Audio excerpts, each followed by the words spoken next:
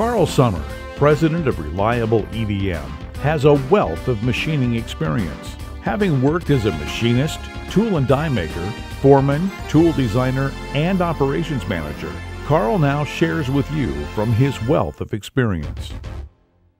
Let us look at some examples of wire EDM cutting. The first example we have is this Texas Tech symbol that we're making for their football team. And what we have in the machine is this big T, and we're making that a cutout in there so the small T will fit into it. Now there we have the nozzles up in the air. This is not the ideal cutting condition. The ideal cutting condition for wire EDM is the top nozzle and the bottom nozzle to be on the workpiece. And the reason we do this is so they have maximum flushing pressure, because we have to get rid of the eroded particles. However, if we showed you this example, you wouldn't see any sparking. So what we have then is the nozzle up in the air, and the first example is with no flushing, and the second example is when we put on the flushing.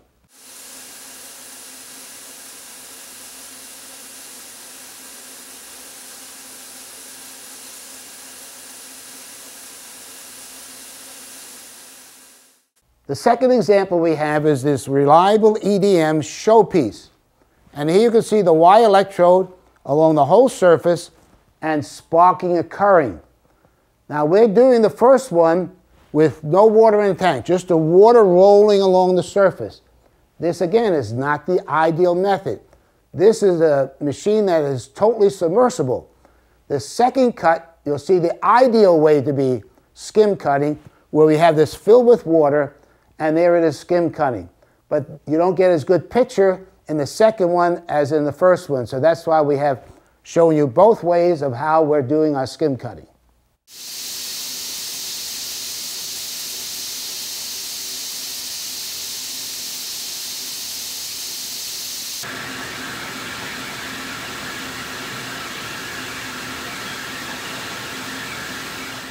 There are rapid electrical impulses between the wire electrode and the workpiece. Now let's examine what happens between the on and off times of this here sparking process.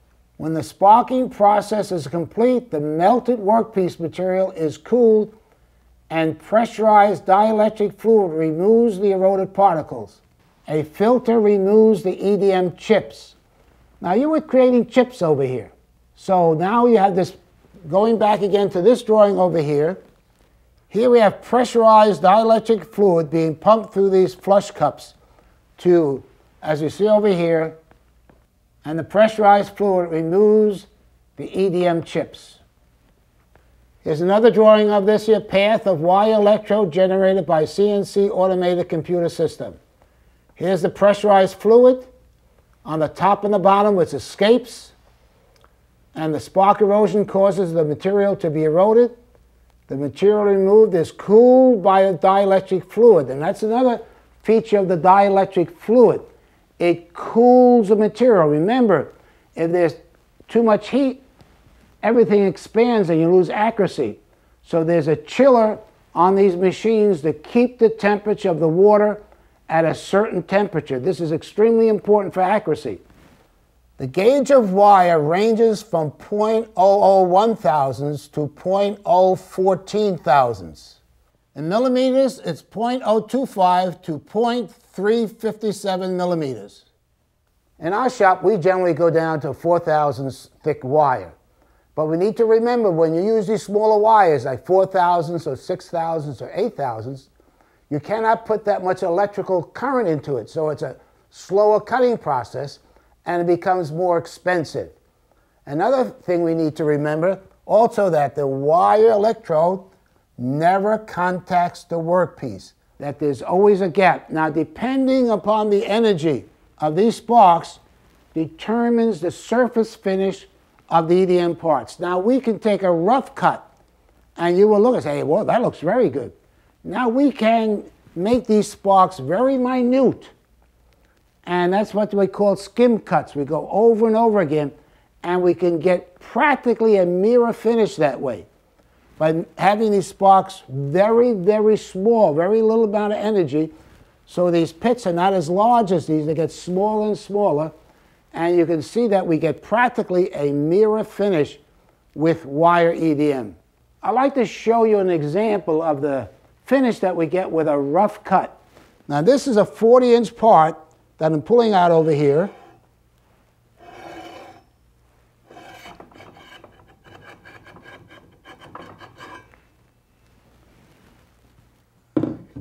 Now just take a look. I'm going to put a flashlight at the other end so you can take a look at it.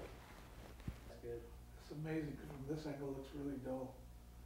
It looks really, you're good at. We have examined the wire EDM process, how it cuts, how it machines. And remember, wire EDM can cut any electrically conductive material. Even this tool bit has been machined with wire EDM.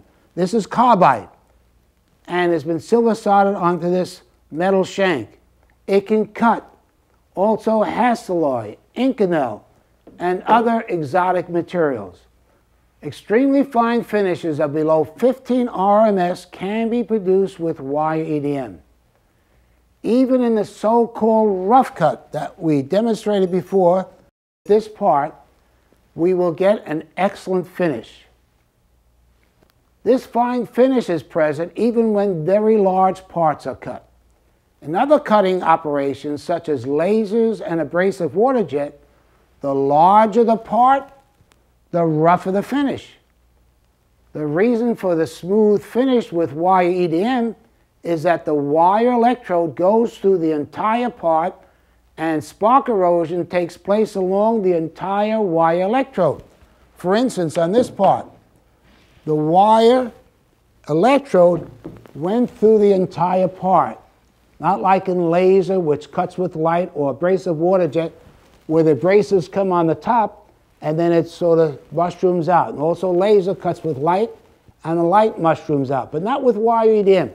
Wire EDM, the entire electrode goes through, and that's why it can cut so accurately. To learn more about this amazing process of EDM, there's the complete EDM handbook that's free on our website. And these drawings that you see up here were taken from this book, and there's a lot more information in this book about this amazing process. Located in the heart of the high-tech energy capital of the world, Reliable has the largest EDM job shop capabilities in North America, specializing nationwide in wire, RAM, and small hole EDM. Our commitment to our customers and our passion for technology has made us the EDM specialists.